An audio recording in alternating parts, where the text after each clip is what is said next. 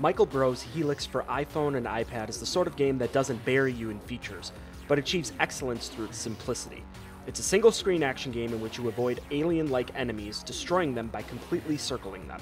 Even though it first launched in October 2014, what brings me back to Helix is its effective, easy-to-grasp controls.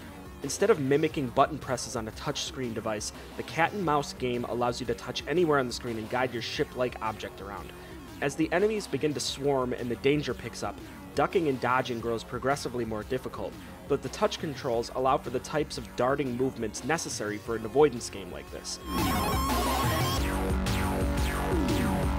Much like Terry Kavanagh's Super Hexagon, you're just one button press away from playing the game over and over again, so sessions of Helix can swing from seconds to a half hour without much thought.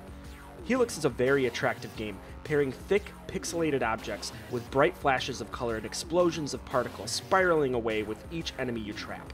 The synth-heavy tracks thump in the background, blending well with the game's frenetic pace. True to its retro style, it's a very uncompromising, hectic piece of momentary action. Helix doesn't tell you what each enemy does, you're forced to figure out their movement patterns and learn behaviors in order to top your high scores. The game features 3 difficulty modes and leaderboards, but nothing else. Yet for $2.99, I adore its simplicity and feel it's one of my favorite recent iOS games.